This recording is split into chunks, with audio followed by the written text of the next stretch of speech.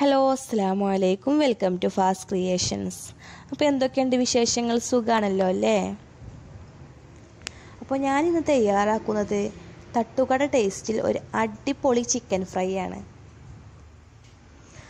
ഇതുണ്ടാക്കാനായിട്ട് വളരെ ഈസിയാണ്.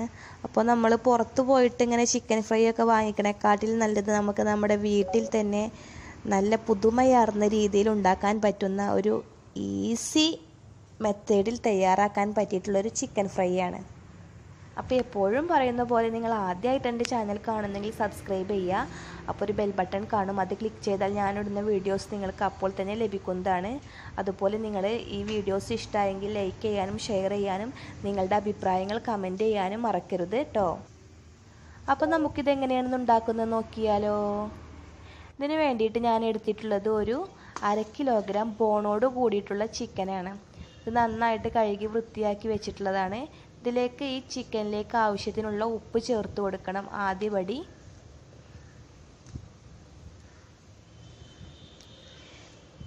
പിന്നെ ഞാനൊരു നാരങ്ങയുടെ പകുതി അതിൻ്റെ സീഡ് കളഞ്ഞിട്ട് അതിൻ്റെ നീര് ഇതിലേക്ക് ചേർത്ത് കൊടുക്കുകയാണ് ചെയ്യുന്നത്.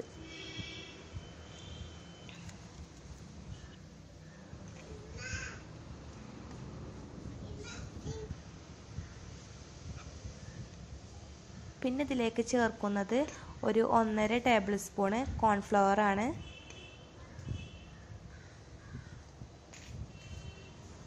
അതുപോലെ തന്നെ ഒരു ടേബിൾ സ്പൂണ് മുളക് പൊടിയും. ഇത് കാശ്മീരി ചില്ലിയാണ് ഞാൻ ചേർക്കുന്നത്.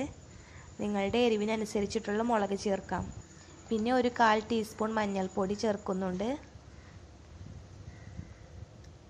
അതുപോലെ തന്നെ ഒരു 7 ഇല്ലി വെളുത്തുള്ളിയും ഒരു ചെറിയ കഷ്ണം ഇഞ്ചിയും ചതച്ചത് ചേർത്ത് കൊടുക്കുന്നുണ്ട്. പിന്നെ ഒരു 1/2 ടീസ്പൂൺ കുരുമുളക് പൊടിയും 1/2 ടീസ്പൂൺ വലിയ ജീരകം പൊടിച്ചതും ചേർത്ത് കൊടുക്കുന്നുണ്ട്. എന്നിട്ടിത് നന്നായിട്ട് മിക്സ് ചെയ്ത് യോജിപ്പിച്ചെടുക്കുക. കൈകൊണ്ട് തന്നെ മിക്സ് ചെയ്യുക കേട്ടോ. നന്നായി മിക്സ് ചെയ്തതിന് ശേഷം ഉപ്പ് ഇനി വേണോ വെച്ചെങ്കിൽ ആവശ്യത്തിന് ചേർത്ത് കൊടുക്കാം.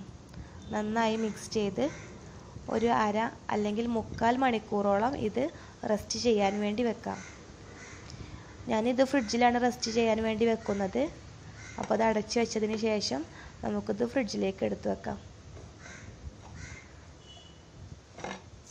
1/2 മണിക്കൂറിന് ശേഷം ഞാനൊരു ചട്ടി അടുപ്പത്ത് വെച്ചിട്ടുണ്ട്. അതിലേക്ക് ആവശ്യത്തിനുള്ള ഓയിൽ ഒഴിച്ച് കൊടുക്കുക.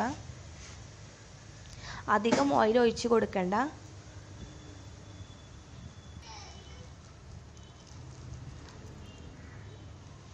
ഓയിൽ ഒഴിച്ച് ചൂടാവുന്ന സമയത്ത് നമുക്കിതിലേക്ക് ഓരോ ചിക്കൻ പീസുകൾ ഇട്ട് കൊടുക്കാം.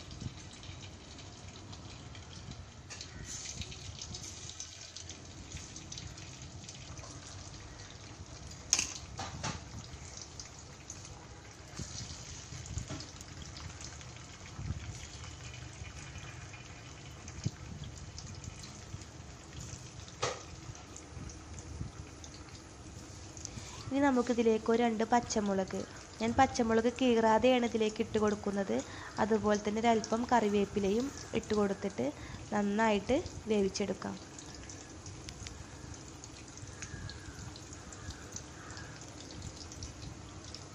അപ്പോൾ നല്ല സ്മെല്ലൊക്കെ വരുന്നുണ്ട്. ഏകദേശം ഇതിൻ്റെ അടിഭാഗം വെന്ത് വന്നിട്ടുണ്ടെന്ന് തോന്നുന്നു. നമുക്കിതൊന്ന് മറിച്ചിട്ട് കൊടുക്കാം. ഷാലോ ഫ്രൈ അല്ല താനും, എന്നാൽ ഇത് ഡീപ്പായിട്ട് ഫ്രൈ ചെയ്യും വേണ്ട. അല്പം എണ്ണ ഒഴിച്ച് കൊടുത്ത് ഫ്രൈ ചെയ്തെടുത്താൽ മതി.